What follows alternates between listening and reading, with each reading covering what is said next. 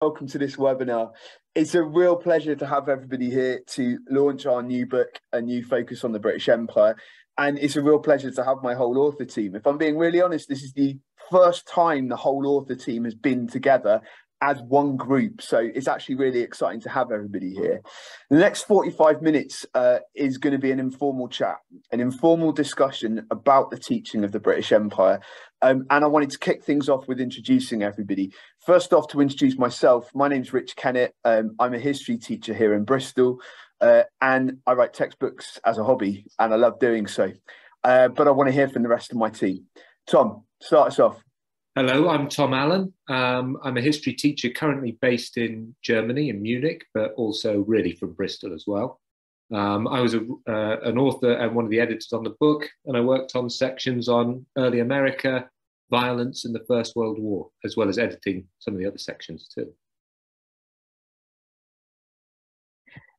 Hi, I'm Salma Bara. I am a history teacher in North London, and I'm also doing a master's in Black British history at Goldsmiths in London. And I contributed to the textbook. I wrote a little bit about the Caribbean in the 19th century, and I've done a chapter about China and some other little bits about the Caribbean. Hi, my name's Ed Durbin. I am a history teacher in South Gloucestershire, and I authored some parts of the book on the Second World War and the legacy to the British Empire. And I also edited other bits and got told learned a great deal from doing so. Hello, my name is David Hibbert, and I am a history teacher from Oxford. And this is my first textbook experience. It was a brilliant one. And I worked on the sections on 20th century Iraq and Palestine. Hi, I'm Zeba, a former history teacher, but I'm currently a doctoral student at the University of Oxford, where my work is focusing on the history curriculum and decolonising the history curriculum. The chapters that I worked on were 1947, the partition of India, the Amritsar massacre, and I also co-authored the chapter on race. Hi, I'm Emmy. I am a history teacher in Northumberland. This is also my first textbook experience, and I have authored the chapters on Ireland, the 3 chapters on Ireland in the book. Hi, I'm Maya Stevenson. I'm a history teacher in Bristol, and I authored the chapters on New Zealand and Australia. Hi, I'm Flummy. I am an anti-racism lead and history teacher in Bradford, and I wrote the chapters on the colonisation of Africa. Hi, I'm Sally, and I'm also a history teacher in Bristol, and I wrote the section on the early Caribbean, British Empire in the Caribbean, and some of the impact that the British Empire had on Britain sections. And look, it is here. It is here. And hi, I'm Shanaz. I'm also a history teacher. I work in central London, and I wrote the sections on the Indian subcontinent in the 19th century. Thank you, everybody. So this is how this is going to work for the next 40 minutes. We're going to really talk around 3 big questions this afternoon. 3 big questions that we think are really important that you have kind of an understanding of. Each of the team are going to chip in on some of those questions. We're not all going to talk about each one, because otherwise we would be here all night, because there are 11 of us. But we're going to kind of chip in on each of those 3 questions. And the 3 questions we're going to look at this afternoon are: why is empire such an important topic for students to learn? What are the problems that we see as the current approaches to the teaching of the British Empire?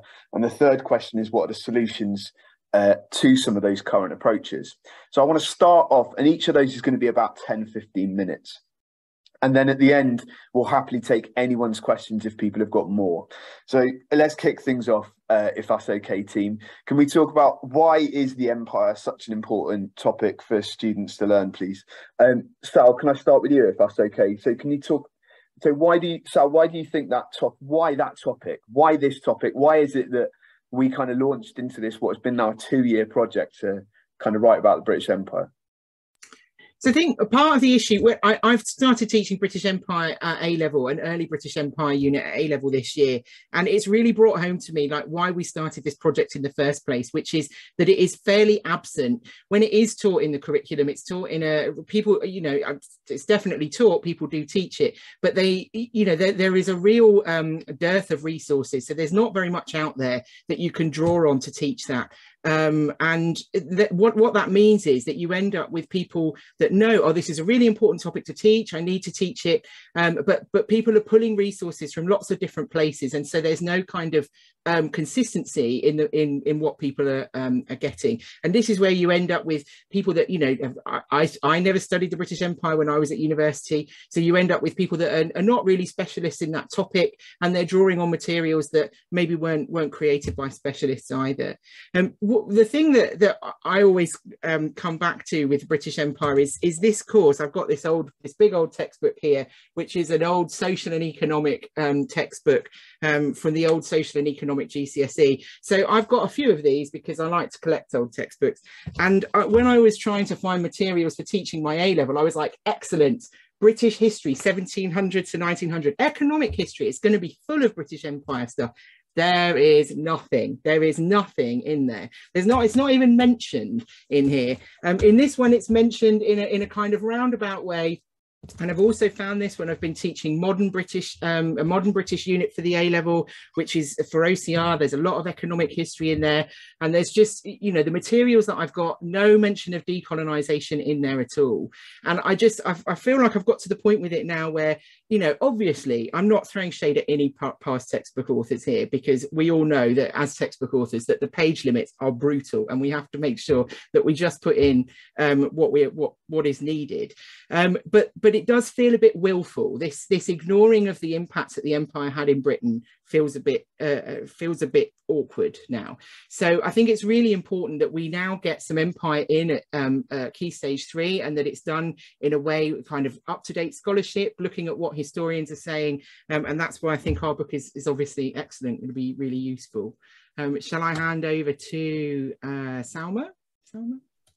Yeah, I mean, I think this actually, like, lots of food for thought. And I think one of the things is, for the kind of absence of resources that we have often and that we've encountered in schools, and I know it's something we've talked about as a team, is the sense actually for me that it is everywhere around us and around students in this country. And I think one of the things that is particularly kind of prominent to me in thinking about the British Empire is this idea that we encounter it in so many spheres around us. We see it in public discussion, we see it in public debate, we see it in conversations about money in Britain, about its legacy is present in conversations about museums, about migration, in the politics of multicultural, and any kind of conversation about British multiculturalism, even British exceptionalism as an idea, the idea of or coming into Brexit. I think one of the things for me is that it's almost absent because it's so present. And I think one of the things that we're needing to do, and one of the reasons I think the question's a really good one, is thinking about why schools in particular have a role to play, is because we can equip students to navigate some of these themes and questions and legacies in an informed way and in a critical way that doesn't slide into generalization, that might help sort of guard against I think generalization is the big thing, but also against normalizing it as something that was just a thing that happened, that was benevolent, and that was somehow inevitable and benign, and then that went away. And I think, in many ways it feels very present to me. And I think that's why it's really important that we can address then what is actually a really complicated history, if not in all of its depth, to students, but begin to flesh some of that out and begin to kind of think, well, how does a company start acquiring land for a state? How does that shape, particularly for a lot of us and a lot of our students, the environments that we are in now? I think that's a really kind of key thing for me about why this is so important to explicitly address in schools and not just bumping into it in other contexts. That idea of present, sorry, I'm going to chip in if that's all right, Salma. That idea of present, I think, is so key, though. And the project's really made me reflect on that in the last 2 years. My walk to work, I think about my own walk to work. I walk down Guinea Street in Bristol, named after the trade. I walk past buildings in the middle of town that have been used, that are there because they were trading with the colonies. I walk past the SS Great Britain that was there taking people migrating to Australia. It literally is everywhere. But we've talked a lot in this group about the fact that textbooks that we were brought up with at school was completely absent. Completely absent. Emmy, I wanted you to chip in on this first question as well, because I think you've got kind of a really interesting take on it that I think is worthwhile everybody hearing. I agree with everything that you guys have said, and I think that presence thing is really important. I always think of that quote from Satnam Sangera, "We're here because you were there." And I think for our students, like it's understanding the world that they live in today. I know it sounds so cliched for a history teacher that, oh, we teach them history so they understand the present today, but it is actually true. And I think for Empire, it is very, very true. Thinking about the makeup of, of Britain and who's living here and where everybody has come from. And it's to get students to understand, and particularly with all the migration debates, especially that are going on, that, migration isn't new for a start. And that a lot of the people who are here are in Britain because Britain was in their country and because of the colonies. And I think it just explains so much in our society, and it is so present, as you kept saying, Salma. It is constantly present. There's so many debates around it at the moment. Like, I don't know if people have seen The Guardian this week about their links to slavery, and people are confronting lots of their sort of empire links. And I just think it's so important for students to understand that. And from my point of view, from being from Northern Ireland, which some people would say is still a colony, some people would argue is completely part of Great Britain. I think for people to understand, particularly what's going on in Northern Ireland, is in the news all the time now, you've got to understand the British Empire, and you've also got to understand that long history as well. Because I also think in schools, we bring in the British Empire kind of like the 19th century. We're like, oh, there was an empire, but actually we've got to be thinking way, way further back than that. And so from my point of view, 1171 is the key date. For other countries, obviously, it's a lot later, but I think it's really important that we give students that background, that this isn't something that just happened in the 19th century, that it was a process that went on for a really, really long time. So that's my 2 cents. I completely agree. And I think that to me, again, that's one of those things I think has really come out of this project, that idea of the long history of empire, that I completely... Like, it's too often that it's just 19th century, and I think we need to expand that both forward and back. Anybody want to chip in on that first question about kind of why they think it's so important, though? Anybody else? Shanaz? Yeah, I completely echo what everyone said in terms of the moral purpose of teaching it and for understanding prevalent issues today. But also, I think it's bad history if we don't teach it to our students. Like, I'm just astounded, Sally, that there's a textbook about British economic history in the 18th century and it doesn't even mention the empire. That's just so unrepresentative, and we're just teaching really terrible history if we don't teach it properly. That is such a blooming good point. Yeah, anybody want to chip on that first question? Anybody else? Good. I think to be honest, I think that did cover all those major points, really. So why do we think empire is so important? Definitely that idea of it informing our present, that idea that actually this has been a neglected topic in schools for so long. And I love Shanaz's point about this being bad history if we don't do it. I hugely agree. Now, I think we've kind of touched on some of those points that we're probably going to go into in this second question. But I really want to kind of now really focus in on which we've talked a lot about in this group. We've got a WhatsApp chat. We've been talking about this for a long time now. What do we kind of see as those problems of the current approaches to teaching of empire? And if you don't mind, Funmi, can I go to you first, if that's okay? Yeah, that's fine. I think, well, we all agree that it's really problematic that so much of the teaching of empire is based on the perspective of the colonisers rather than the colonised, hence the book, which is questionable. And for example, most teachers would agree that we wouldn't teach about women's suffrage without considering the experiences of women and without paying tribute to the significant role of women within that movement. And so it's really problematic that much of the teaching surrounding empire is taught through the lens of white European colonists rather than being based on the experiences of the colonised. And I think that's especially problematic when you consider that such a significant proportion of students across UK schools are from ethnic minority backgrounds, because if you think about this idea that a lot of their families are likely to be first or second generation immigrants with their own familial links to stories of empire and decolonisation, if we ignore the perspectives of the colonised, we're just contributing to this kind of disillusionment that people have with the education system, because if students are continuously exposed to this disconnect between their own family histories and what's taught in school, it's going to be problematic for them in terms of their learning as well. Very good and very well put. Ed.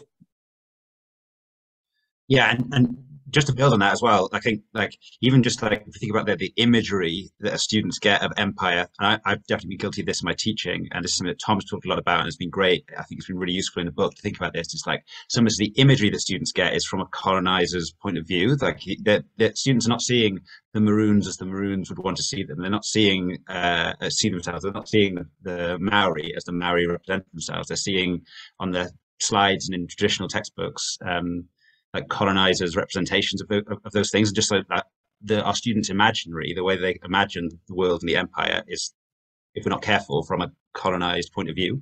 So I think that point about the colonizers and the colonized is so important. The thing I wanted to touch on was just like the challenge, I think, of teaching the empire, which is that the immense like chronological breadth that Emmy's talked about. We can start in the 12th century, or like you might start in the 15th century with Giovanni Caboto, and then it's an ongoing process. Like it's definitely not over. One of the things we talk about in the book is the story of the Chagos Islanders and the ongoing struggle for Chagosian independence. And then it's a geographical spread. Like we're talking about the world from Newfoundland to New Zealand and stopping off in Myanmar and Kenya and the Caribbean. So there's a huge geographical spread, and often I think in schools and in ways that this has been presented before, we're doing this in like one inquiry or a one-off topic in year 8, and I don't think you would do that for any other topic. You wouldn't cover 500 years of world history in one topic and expect that teaching to do justice to it. And I think we have to recognize there's a challenge there, but also think about how we might overcome that, and thinking about how we potentially like mix depth and breadth, which is something we try to do in the book in our teaching, and also to try and imperialize other topics that we teach, so that we're not necessarily teaching empire as like a discrete topic, but we're thinking how we might imperialize our teaching of the 16th and 17th century, for example, and how we might imperialize our teaching of the world wars, for example, in the 20th century. So I think there are some challenges there and some problems with existing teaching that teaches empire as discrete from everything else, when as you mentioned, Rich, for example, just with your walk to work, how much the empire is part of the world that surrounds us.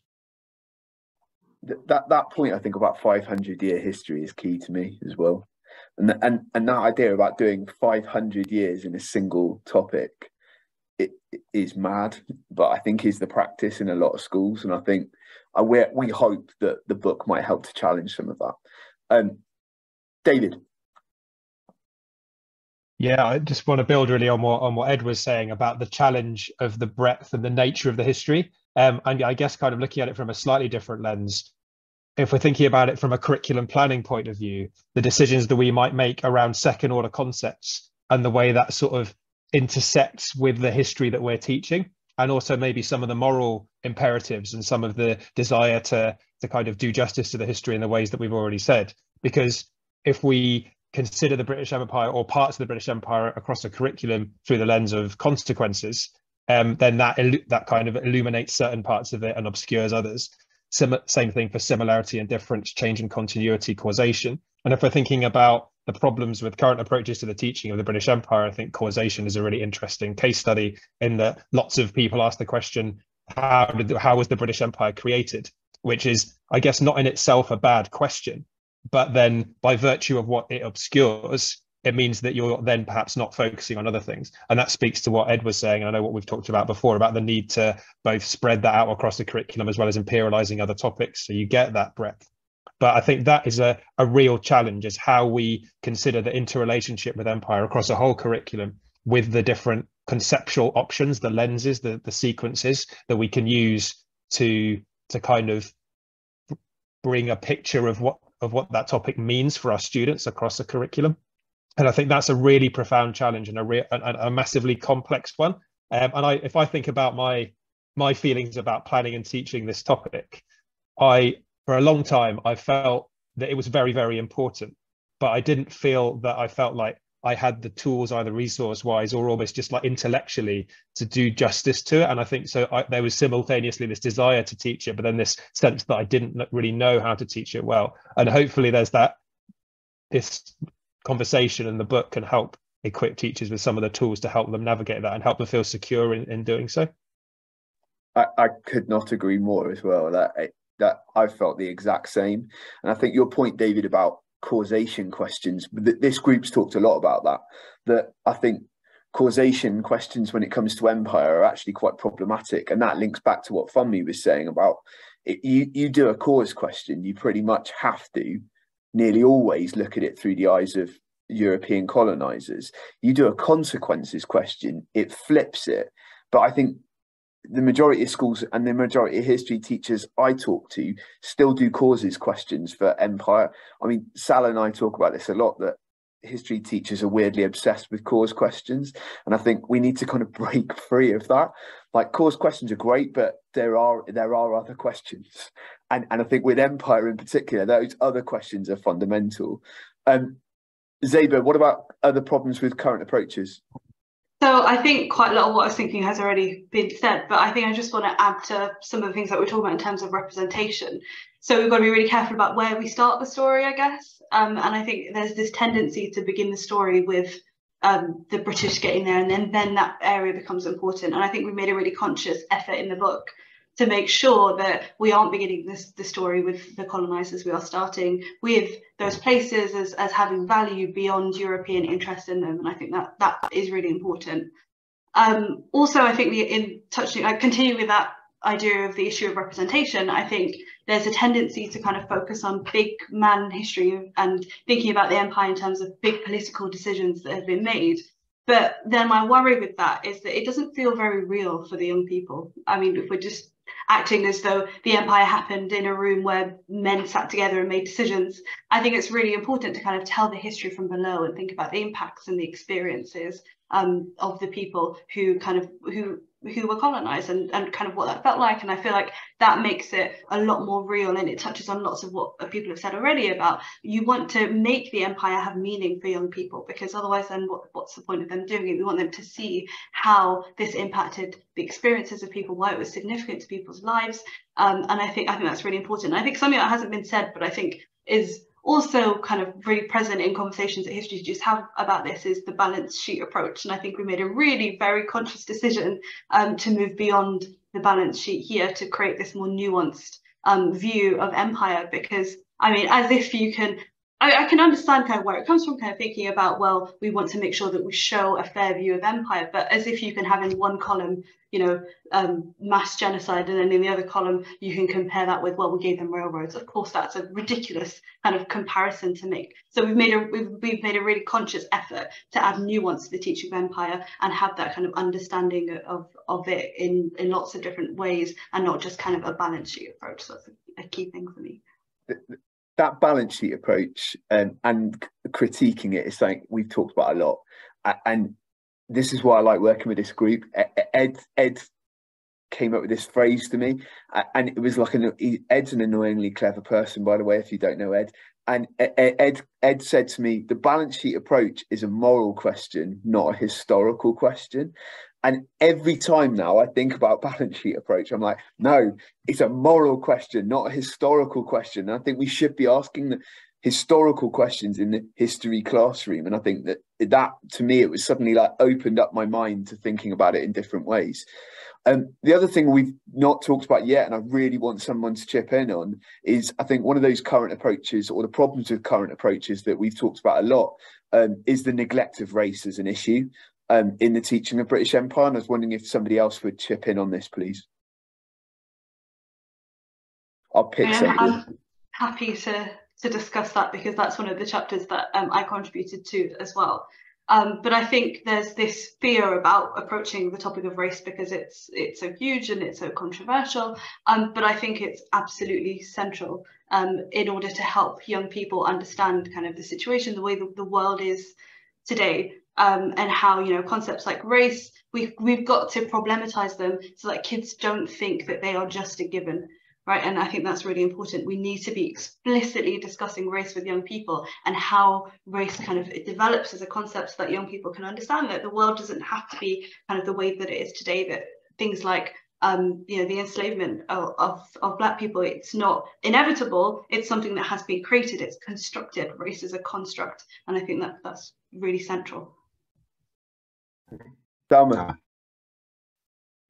I was just going to say, I think that was the thing that sort of occurred to me as well. And I think one of the things that's really important about prefacing that like race is something that is constructed and can be historicized is this idea that it does then again coming back to this idea of Britishness and modern legacies and things like that. It does shape how people identify with Britishness and how Britishness is constructed at different times. And I think we've kind of touched upon this, but if we do expand the lens of empire, you start asking questions about Englishness turning into Britishness and who identifies as Britishness at different points. And I think this process and, you know, doing work towards my MA has really made me think a lot about when people acquire and are prepared to identify with Britishness and the context in which it's used. And I think that's part of the discomfort around it, is it's comfortable to kind of identify with a neatly positive version of Britishness and disengage from a lot of the kind of more complicated issues around race, etc. But I think it's something that does have a bearing on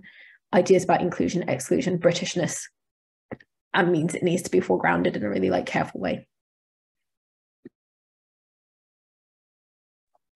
Bum me, sorry. You're on mute. Again.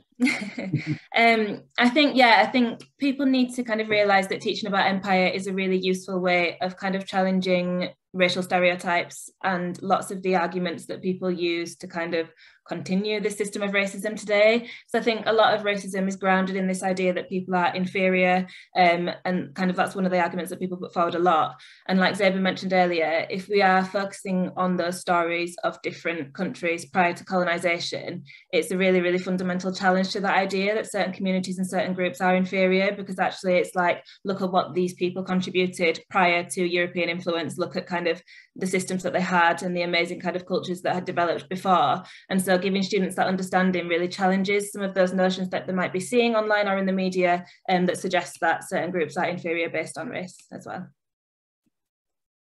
Tom. Yeah, I just wanted to jump in as well on the race aspect of the book, to say a lot of schools do teach about race in history, but they'll probably be doing it about somewhere else, like America, South Africa. And I think bringing race into the story of empire is a really important way of tying those things together, firstly, but also showing that racism isn't just something that happened in other parts of the world. I mean, we deliberately put into this empire book a section on the beginnings of the United States and the American Revolution. And we wanted to tell that story through the continuities from British rule in terms of race, as opposed to the Americans doing something completely different when they became their own country. So yeah, I think it's something that can bring that story home and problematize it, probably for the teachers and for the students, but show how complex it is. Ed. I just wanted to just link this discussion back to something that Fumi said at the beginning, which is that obviously there's, when with the inclusion of like in the book we talk a lot about race, and there's a section, a short section on race and the empire, and obviously that's got like an element of like teaching kids about the world they live in today, but also like the story of the empire doesn't make sense without it. Like you're teaching bad history if you think you can teach the history of the British Empire without teaching about race. Like, how are students going to get from millions of Indians and Africans fighting for Britain in the world wars, and then coming out of those situations wanting independence? Like, how are they going to make sense of that story if they don't understand how the experience of the people going through those situations. So I think there's the tendencies, like, just to zoom out a bit, like when people think about history teachers teaching about the empire and race, I think we're just like teaching all the kids that Churchill was a racist and then we're going to go home. But like, actually, you can't understand the actions of those people without understanding race and racism, and the story doesn't make sense without it. So I think it justifies its inclusion just from a purely like historical perspective. Shanaz, you're on mute, my friend. It's not just me. That makes me feel better. I did it on purpose. Yeah, so just to build on what Ed said is, so race is just crucial to the story of empire in how the British justified what they did, also how they ruled the administrative, legal systems in the different colonies. So it's crucial to the story of empire, how it worked, why it worked the way it did. So it's really important, and I think it's great that we've confronted it really overtly and directly in the textbook. Thank you very much. So I think we talked quite a lot about the problems. We've talked about the importance. Let's offer some solutions. Let's try and end on a positive. So can we think about, team, can we think about what do we think are the solutions to some of those current problems? So we talked a lot about the problems in the last 20 minutes, which is great. What do we think are the solutions? How can we teach British Empire better? What do we think are the secret ingredients to kind of making this a better history? Maya, do you mind if I start with you, please, boss? You're on mute. Good. No, fine. I think the things that we think when we was having narratives from the perspective of colonized people, so like individual stories that like dramatize the complexity of empire, but also make sure it's from the perspective of the people who were colonized rather than from the perspective of the colonizers.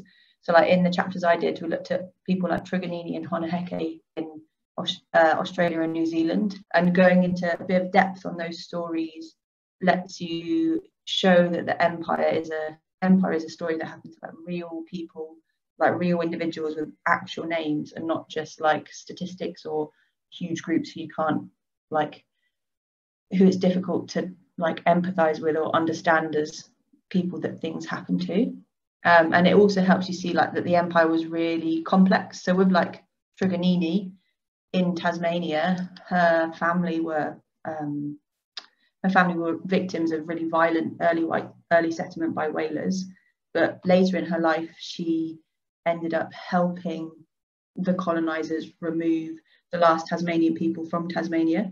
And that story is really complex because she really suffered from the colonization, but she was able to use the colonization to kind of live the life she but to live a life more similar to her previous life by helping to colonize the rest of Tasmania. And like stories like that help you see that it's a really complicated story. There's loads of nuance in it, and it's not just like clear cut, these people had things done to them. They also acted with their own motivations. And it's also about like reading scholarship. So reading about colonization in Australia and New Zealand, you can't really escape race and violence. And so those are two things that we thought were things that were left out. If you read the actual scholarship, it's there all the time. Like in New Zealand and Australia, the way that the people were treated was because of the British views of those different races. Like Maori were seen as noble warriors who the British were kind of intimidated by, whereas Australian First People were seen as weak, and the British kind of expected them to become extinct. And that like dictated how the British attempted to colonize those places. And then there's violence throughout both of their stories, even if in the more popular imagination, like Australia was a more peaceful colonization, but actually the history shows that there were, and the scholarship shows that like the frontier wars were incredibly violent, and that's something that Australia is like beginning to reckon with, because like the First Peoples Australians are kind of forcing that reckoning, and historians are like supporting that and showing that these things kind of actually happened. Yeah. Thank you. I think that idea about individual stories is so key, and you will notice when you read the book, and I hope you do read the book, and please do. Everybody's chapters. Well done, Sal. Well done, Emmy. Everybody's chapters have got individual stories in, because we think that idea about nuance and complexity is the most important thing. Shanaz, any other solutions, please? Yeah, so I think it's the way that the textbook is structured. I think it really helps as well, because Ed spoke about the chronological and geographical breadth of empire, and obviously you can't teach that. You can't teach it all, it's impossible. And so the textbook really allows you to just pick one or two colonies and really focus using those individuals that we've used to kind of to highlight the stories, and that hopefully will, you know, make it less overwhelming and scary to history teachers planning schemes of works on empire, where they can, you know, the textbook just makes it really easy to choose you know, one colony or even just one time period in a colony, and get a really great scheme of work where you're focusing on the colonized, the perspective of the colonized through those stories. Maya also mentioned the scholarship, and I think what's really great about the textbook is how we've used everything's been reviewed and then reviewed again by different historians, but also we as authors, so you know, we were engaging with the scholarship and then doing spotlights on historians. And it's like there's a section, one of my chapters is about the Indian Rebellion 1857, and there's a part on how the historiography of it has changed as empire changed. So, you know, it's the story of the British, so it was a mutiny, and then Indians began to reclaim it during the independence movement and repurposed it for their own ends. So, you know, an independence war once the independence movement started, and then after independence, that story changes as well. So I think that really helps to solve a lot of the issues with teaching empire. I think that point about historians and using historians is key. And I think even if you're not using our textbook, and I really hope you do, but if you're not, that idea of engaging with historians has made our work so much richer for all of us. And all of us have worked with proper big name academics to kind of rigorously rip apart our work, which has been great. Tom, any other nuggets of solutions, please, before we end? Well, I think everything's been covered really well there, but it's like that idea of who are the main characters in this story. I think one of the books that really inspired, when we were in the very early planning stages of this book, one of the history books that really inspired the approach is This Land is Their Land, a book about the Thanksgiving story, the Pilgrims in North America in the 17th century. Quite a familiar story probably to most people, but the main characters in that story, the way it's normally taught, the way it's normally told, are the Pilgrim Fathers, the colonists who went over from Plymouth. But in this book, that narrative is flipped around, and the Wampanoag Algonquian people, the story is told from their perspective, and it's a completely different story for that. And that's the approach we wanted to take. Those individual people like Tisquantum, the Wampanoag man who had been enslaved by Spanish fishermen, taken to Spain, had lived in London, learnt English, made his way back to his home village, only to find out everyone had died in an epidemic. And it's at that point in his life story that he decides to help these colonists from England. Suddenly those decisions, those real life decisions, make a lot more sense. And I think, as everyone else has said as well, that really rich engagement with the scholarship, the historians who've been so generous with their time and their expertise. And I think it's also, as a team, we've taken the approach of being open to criticism as well. It's we've had a lot of feedback from historians, and sometimes, you know, we've had to change a lot of things in the book. And I think that's made it a much better book as a result, though. And this won't be the last book on the British Empire. You know, there'll be other ones that will build on this and will continue to tell the story. But hopefully it will spark a new way of doing things. Thank you very much. We're really quite open now to answering anybody else's questions if they've got them. So if you want to put questions into the chat box, we really would quite happily stay around for another 10-15 minutes and answer any questions you've got. We had one over Twitter that I kind of wanted to start with. We've kind of touched on it already, but it's an important question. So here we go. Sorry, I'm bringing it up on my phone. Apologies.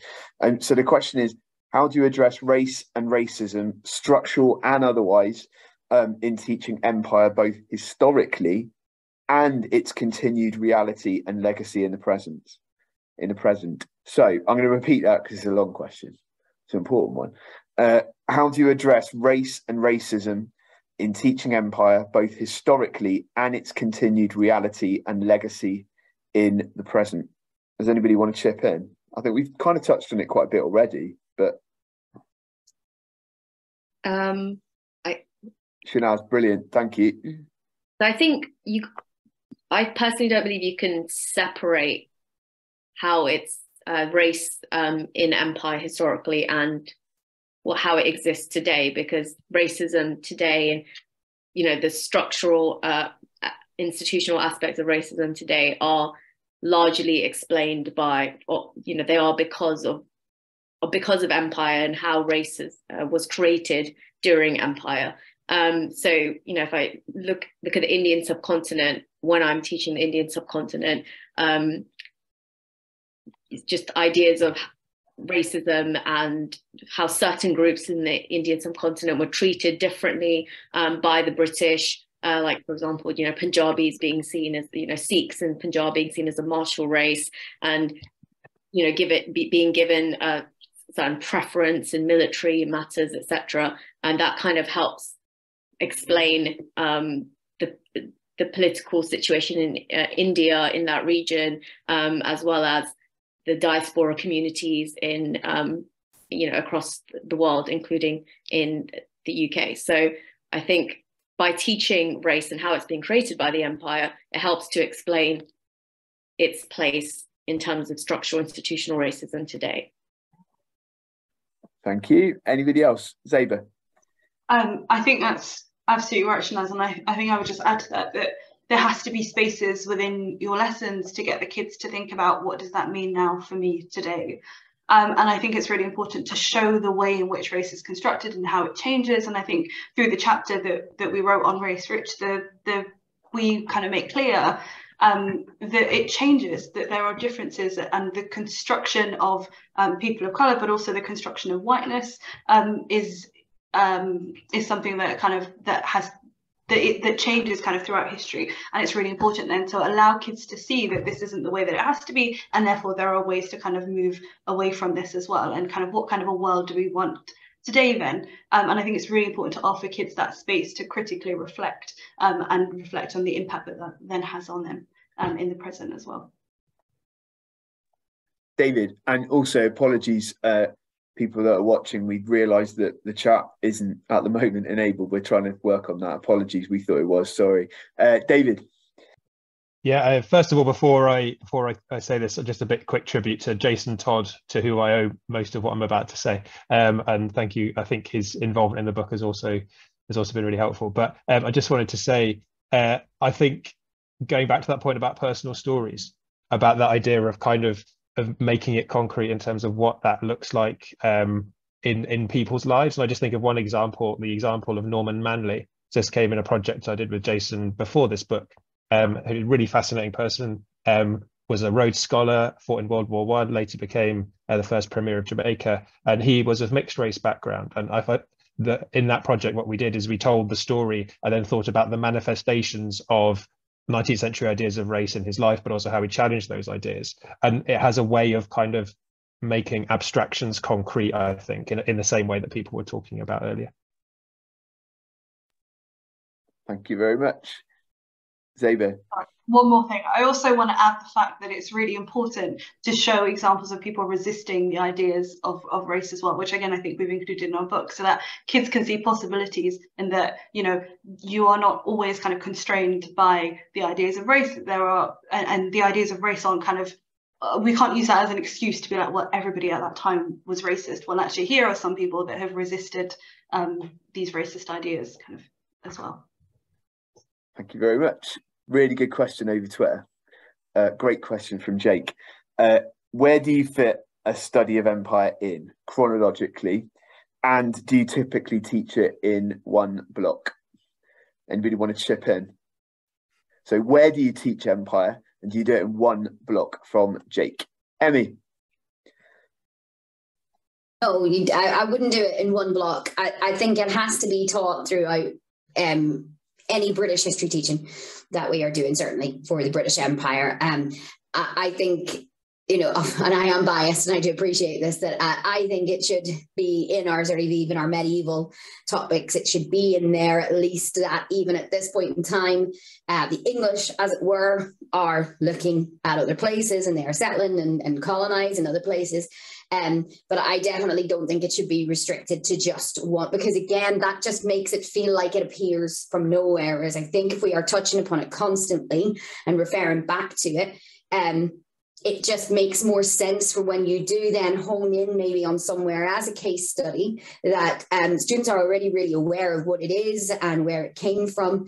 I certainly would not recommend doing it in just, you know, in one block. I think it's got to be weaved in and threaded through. We think about these, you know, golden threads in history. I really think that empire is a huge thread that we should be seeing through our curriculums, in not just in Key Stage 3. I mean, I teach Key Stage 2, and we even have aspects of British Empire in there so that they're already very familiar even when they come up to Key Stage 3. I completely agree with Emmy. Salma?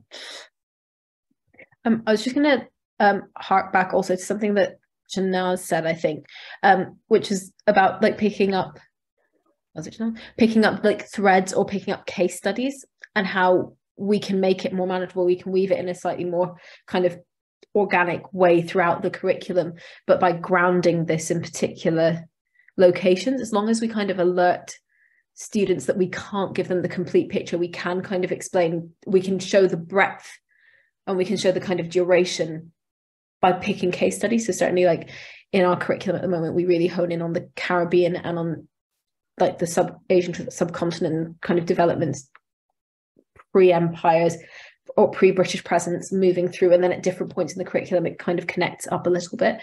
I don't think there's necessarily a perfect way of doing it, but there are ways of spreading out. And it means that when we do something a little bit more explicitly about the British Empire, when we do a kind of comparative inquiry in the 19th century, they're picking up threads that have already been set in earlier in the curriculum, so that it's not kind of appearing magically out of nowhere or as a 19th century phenomenon.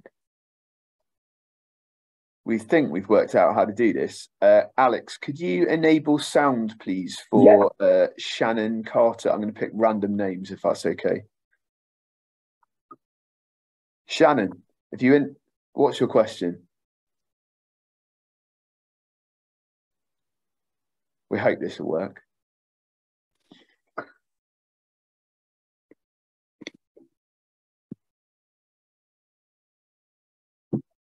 We can try someone else if you like, see if it works. Yeah, can we try Jason then, please, Alex? Oh, hello.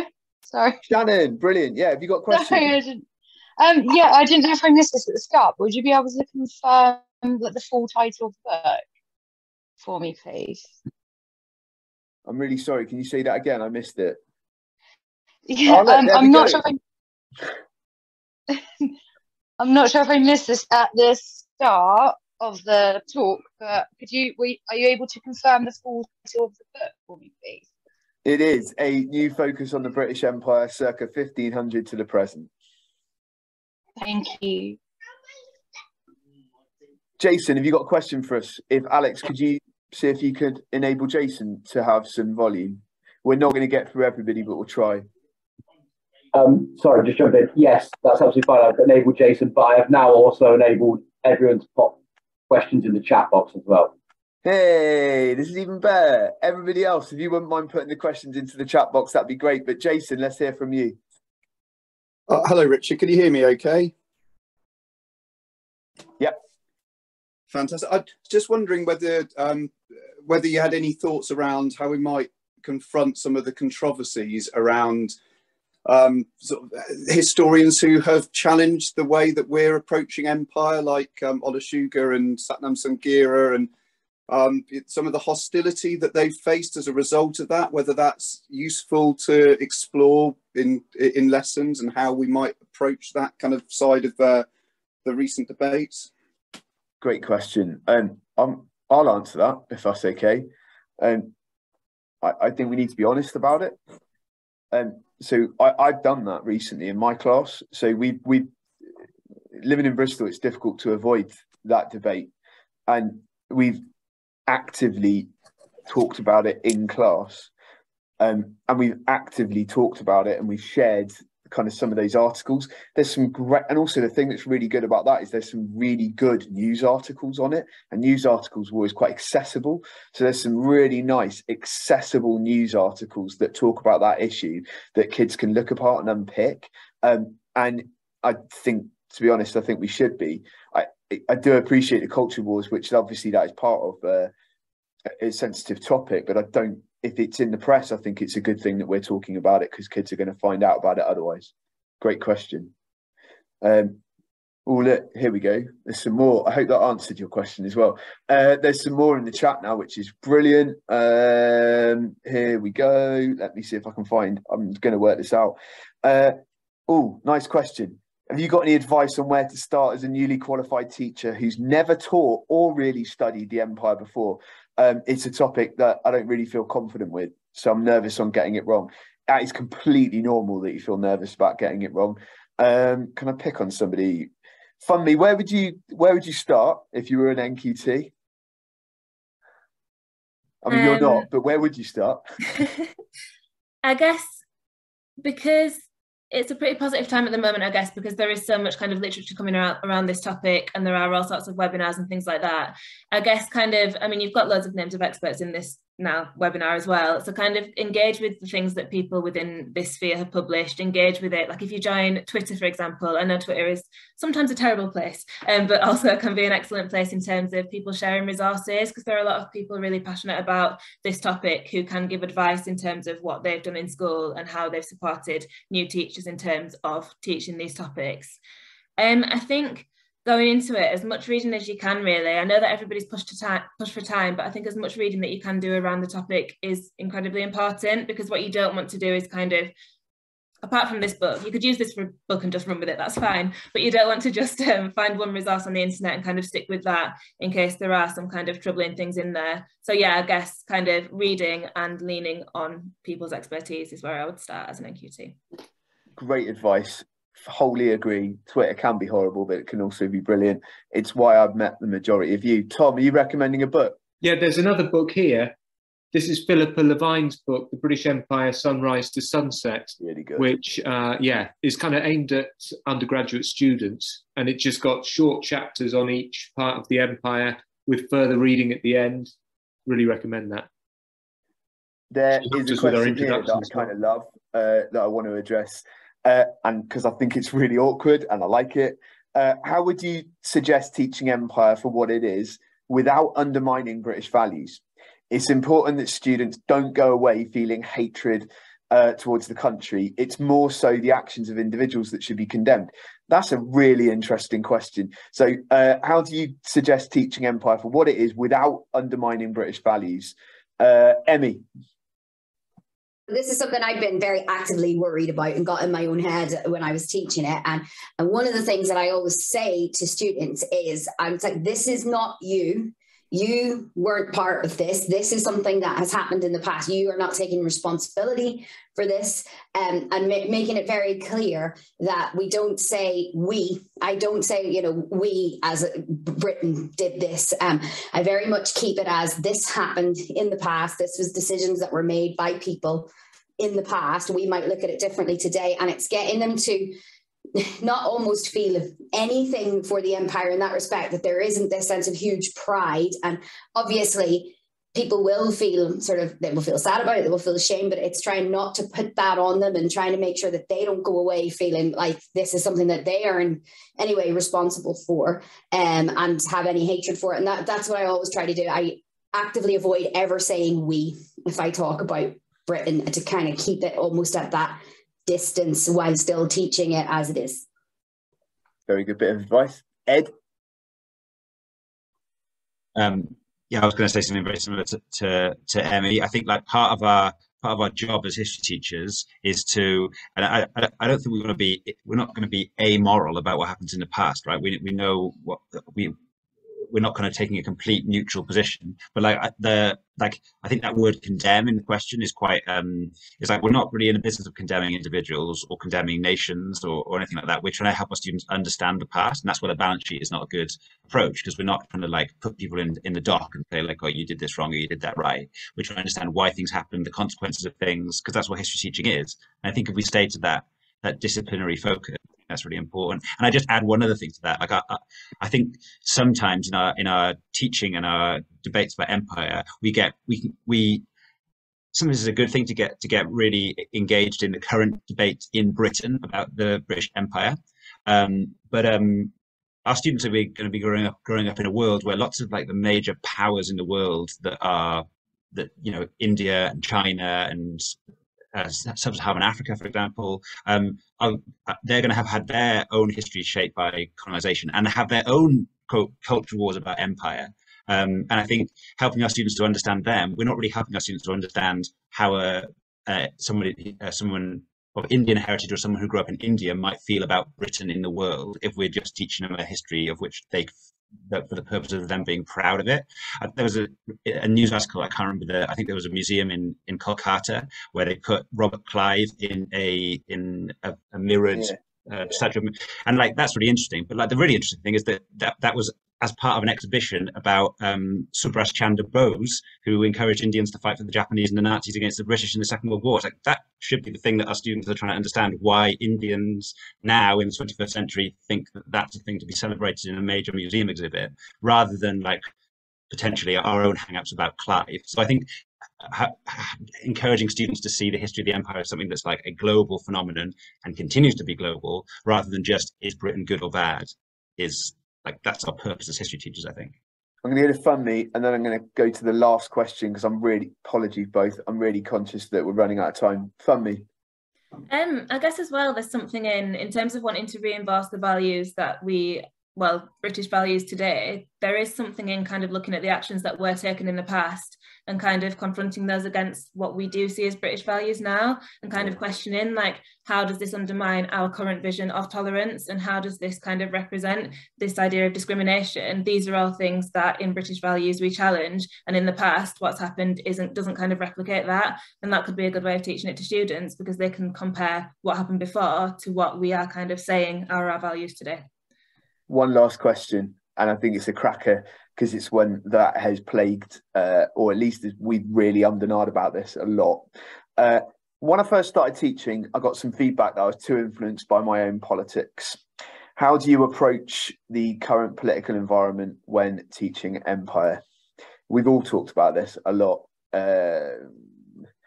David, I'm going to go to you. How do you marry those two things? We can't obviously be political in the classroom, but how do you kind of manage that? It's a difficult thing to manage. How do you do it? Yeah, I guess there's this is perhaps a slight cop out, but I would say it's a process of managing tensions, and I think unavoidably it's going to be complex. I would say first of all, the answers have pretty much been contained in things people have already said. So first of all, with real attention and respect for our young people and how they are thinking about the world, and respect for the fact that they will be encountering family histories, they'll be encountering representations in the media, they'll be encountering these debates, and therefore we need to kind of be attuned and aware of that and be respectful of that. And secondly, I think also, to echo Ed, the imperative is a historical imperative. It's an imperative to help students understand the past, and that's at the core of what we should be trying to do. I think that for me is kind of my guiding star. And then with it, if we think about conceptual choices there, we can think about things like significance. We can think about things like historical interpretations that allow us to kind of engage with some of these issues, but in a way that kind of has a rich history and a rich thought in the community, and allows kind of access to some of that thinking and that wrestling without perhaps being coloured in the problematic way that's kind of discussed in the question, I would say. Thank you very much, all. I'm really sorry we've run out of time. It was a real pleasure to have everybody here this evening, and I just really want to end on saying thank you very much for spending. I know this has been an incredibly long term, and it's really nice that there are so many people here to come and listen to us have a chat about a project that we are so enthusiastic and so keen about. It is so exciting that our book, which Sal has now got, well done again, it's so on brand, is out on Friday. And we would really, really strongly encourage you, please, to buy a copy. And in fact, if you can, buy some classroom sets as well. We genuinely think this will be a really useful resource for your Key Stage 3. And I hope that it was interesting this evening, listening to us witter on about a topic that we are all far too excited about. So thank you very much.